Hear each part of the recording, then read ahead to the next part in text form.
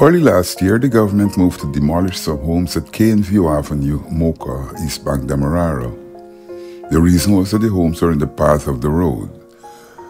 The road has been constructed, and in support of what the residents argued, the homes are far from the road. Today we see clearly the road wasn't passing here. These people were never in the path of the road. That was Member of Parliament Nemo Floubes. There is a report that the government is now allowing new constructions at the site of the demolition. A commentator said that this is a glaring inconsistency. On the 5th of January 2023,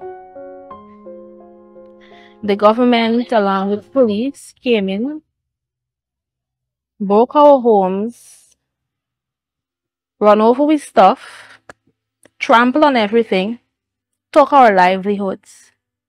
When I saw the excavator,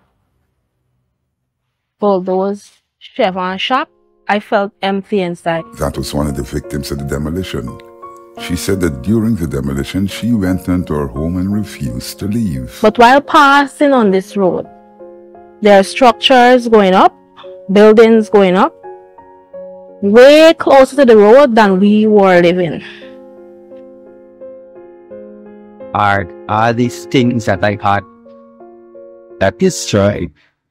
Nothing now, nothing then. We still don't have a line paying rent.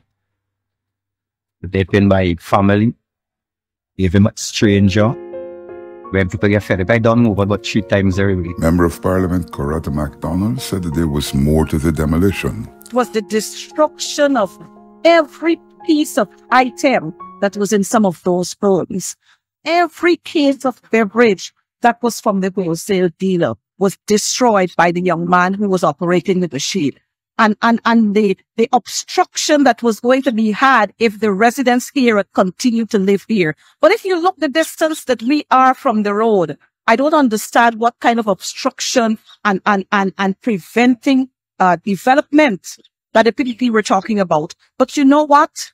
The PDP came here to knuckle, to send a signal that they can destroy Afro Guyanese villages.